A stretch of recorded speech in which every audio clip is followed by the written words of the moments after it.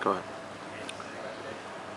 I'm a great admirer of Amir Naderi, and particularly of this last film, UnCUT, which I think is one of the most original films ever made, you know, because it combines this great violence with a great cinephilia.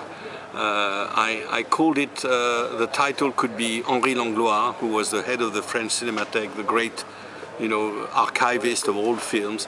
Henri Langlois meets Reservoir Dogs, because you have this kind of extraordinary energy that you find in Quentin Tarantino, with this man being used as a punching ball in order to get money to save his life and to reimburse his brother's debts. And at the same time, every punch he reacts with the title of a film, which shows his faith in cinema. So the film is really about the belief in cinema, the belief in the future of cinema, because out of a great anxiety about the present of the cinema, the cinema is becoming more and more industrialized, more and more conventional, and this man wants to save the soul, and to save the soul, his body is hurt.